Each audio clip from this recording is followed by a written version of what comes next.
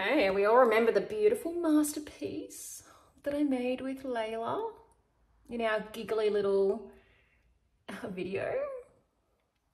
Anyway, so I kind of might have pretended that I liked it at the time, but I'm really not feeling it anymore. So I need to fix this thing up so that it can survive its days with me until it moves on to someone else. I can't really deal with it as it is, so I feel like I'm going to use my little crackling trick to fix this up.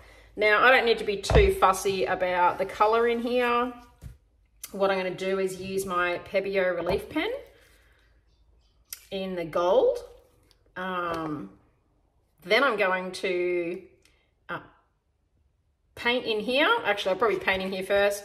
Use my pen to seal that off. Use my pen here. Put some more gold here. And then when it's dried, I'm going to crackle over the top with my Sheleeart crackle paste.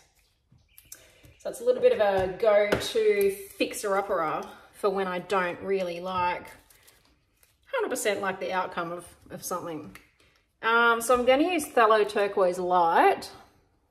The reason I'm doing that is it is opaque, isn't it? Yeah, surely. It's an opaque turquoise. If you don't have that, you probably can use the transparent Pthalo Turquoise, but if you're going to be using a brush, highly recommend putting a little bit of titanium white with it so that it has a bit of coverage. Otherwise, it's just going to be see-through, you know, transparent. So what I'm going to do is just going to do this so that when my crackling dries and cracks, we're going to see blue behind the cracks. So this is going to be really mostly white. By the time I finish my crackling on this, the overall color will be white, and just the little cracks, when you see into the cracks, that's when you'll see the blue. So it looks a bit heavy-handed with the blue right now, but never fear. I'm going to put the crackling over the top of that and it's going to fix everything. Hopefully. It's a really good way to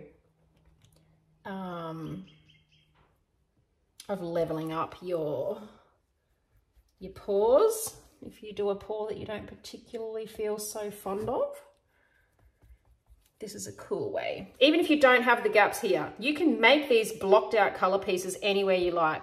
Use the relief pen, color in the blocked out parts, crackle over the top. Bob's your uncle. All right, so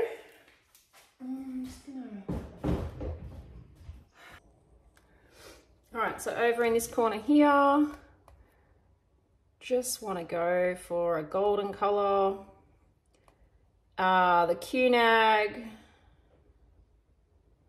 is a difficult color to replicate if you are trying to obviously do it. Trying to get the color that it spreads out when it's like goes transparent. That's not going to happen today. So I've just mixed the Quinacridone with a little bit of white.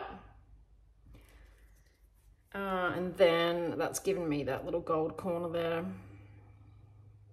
Just so that when I do my crackle over the top, I'm seeing the gold cracks underneath, and then over here I'll see the blue cracks underneath. All right, guys, the Pebeo relief pen. They're not really that hard to use. You put some pressure on the very tip and just be really confident with your movements as you're going along. You don't want to hesitate too much or take too long or go too slow, or it might start to bunch up a little bit. You really just want to be super confident with your moves. Don't hold back, don't hesitate, just go for it. So we'll do this one down here first. What I've done here is just painted in this area ready. Might do it down this way.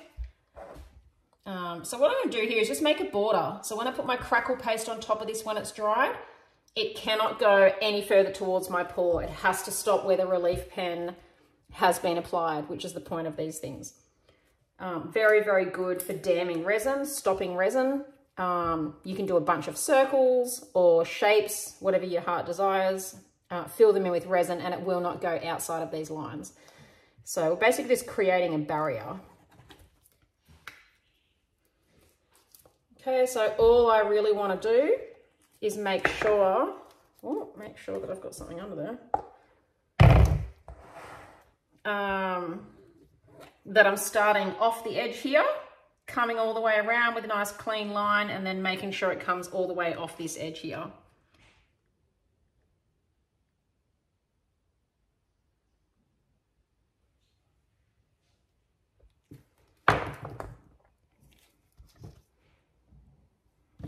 Alright, so pretty good. I should probably just make sure that was going all the way to the edge there. Fiddly, like I said, only like the 4th time using this, but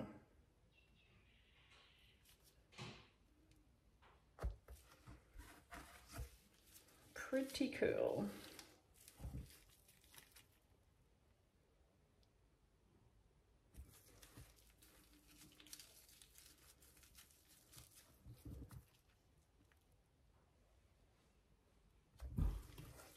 All right, gosh, this paint isn't even dry yet and it's not even coming off with that wiping. Should I try one more time? I don't think I'm gonna worry about that. The crackling will fill that in nice and easy. Just down here, I need a little tidy up just here.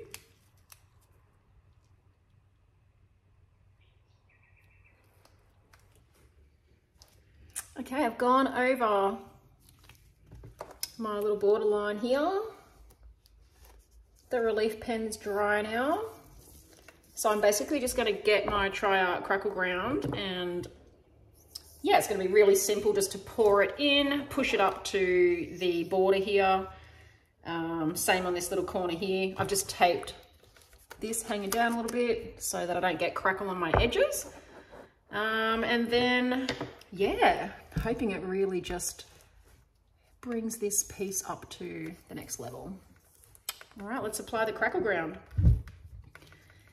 So I haven't shaken this up furiously. I'm just tipping it over a few times to make sure it's all the powdery crackle ground goodness has mixed in from the bottom up through the liquid, but we don't want to fully shake it and create a bunch of bubbles. We just want to make sure it's all mixed in nicely. I'm just going to pour this on. No, I'm not, because it's not open.